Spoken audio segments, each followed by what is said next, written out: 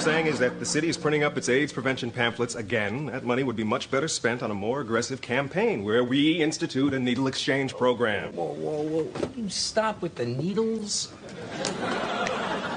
Nobody gets upset when you hand out pamphlets because it's almost impossible to inject narcotics with a pamphlet. The savings to the city and hospital-related costs I can't do it, Carter. I mean, it would look like the mayor is condoning drug use, and we are in a war against drugs, in case you haven't noticed. Is this the same war we've been fighting the last 40 years?